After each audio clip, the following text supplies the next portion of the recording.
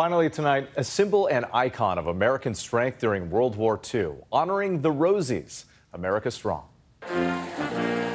True American heroes celebrated today on Capitol Hill. More than 24 women, known as Rosie the Riveters, collectively awarded the Congressional Medal of Honor, the highest civilian award.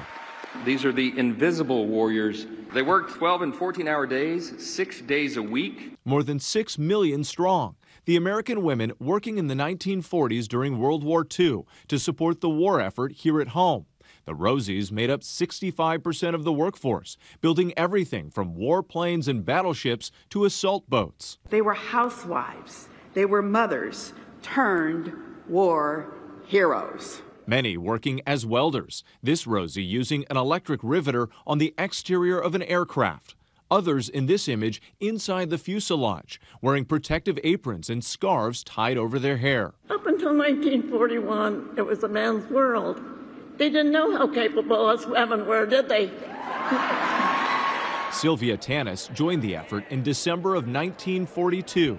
I put the de-icer on the B-25 fins. I also was a repair person, but my main thing for work was to get my 3 brothers home. 98-year-old Seal McDonald from Brunswick, Georgia, worked in construction for 3 years during the war. Built 1 ship a week. I was a welder. The women who embraced that iconic slogan, "We can do it," today beaming with pride for what they did for their country.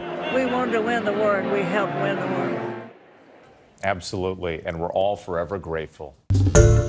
Hi everyone, George Stephanopoulos here. Thanks for checking out the ABC News YouTube channel. If you'd like to get more videos, show highlights, and watch live event coverage, click on the right over here to subscribe to our channel, and don't forget to download the ABC News app for breaking news alerts. Thanks for watching.